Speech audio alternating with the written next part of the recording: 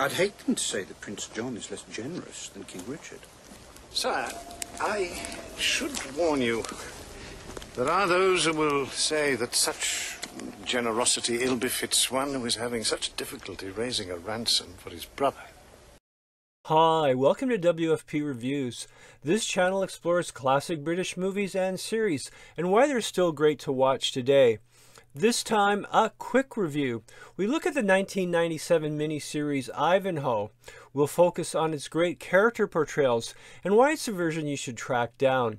Now, Sir Walter Scott's classic has been filmed many times. The best known version is the big Hollywood treatment with Robert Taylor, Elizabeth Taylor, and George Sanders way back in 1952. That was a lot of star power, but many fans find our version more satisfying and much closer to Scott's novel. Our version was a co-production of the BBC and the A&E network, and it was directed by Stuart Orme. I found it offered a rare breed of production. It's a costume epic, but with fleshed out characters that really come to life. The writing and performances are all good, but the longer running time of a miniseries really helps too. Filmed on dramatic locations in Northumbria, it's a project that's both smart and convincingly medieval.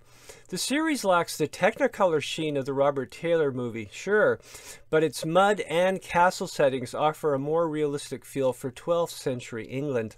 But to me, its strongest asset is that it offers a very compelling villain. Now, there's nothing new about villains holding center stage in a production, but Ciarán Hinds' turn here as a dark and conflicted knight really grabs you. Hinds' character of Brian Bois de Gilbert is a complicated man whose struggles are interesting to watch. He was once a young, idealistic warrior, but after years in the Crusades, he's a changed man, now jaded and cynical.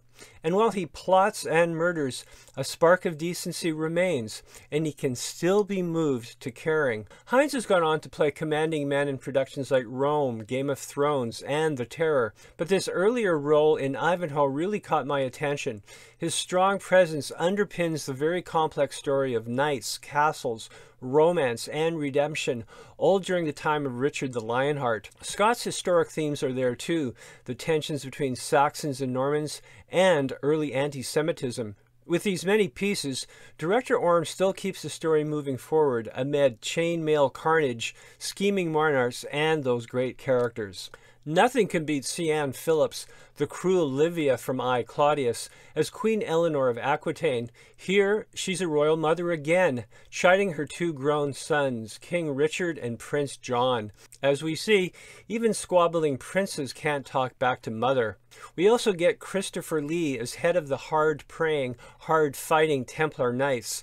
Sadly, Lee only gets a few scenes, but his rich voice and intense, piercing gaze always demand attention. He's quite a presence, and it's a shame he wasn't in more high-quality productions earlier in his career.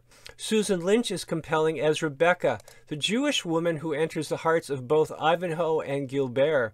We also get iconic figures like Robin Hood and Friar Tuck, but this time looking like real men for a change. Is there anything more I can do to prove my manhood and my love? I'll do it!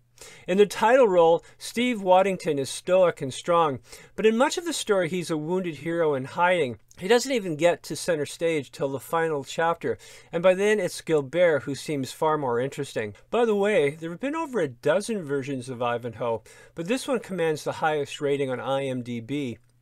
In the past, we've also had silent Ivanhoes, cartoon and Hollywood Ivanhoes, and this rather cheesy 1958 series starring a future James Bond. Ivanhoe, Ivanhoe, far and wide throughout the countryside they know. There's freedom on his banner, justice in his sword. He rides against the manor where tyranny is lord. Richard Lord, together we go, forward with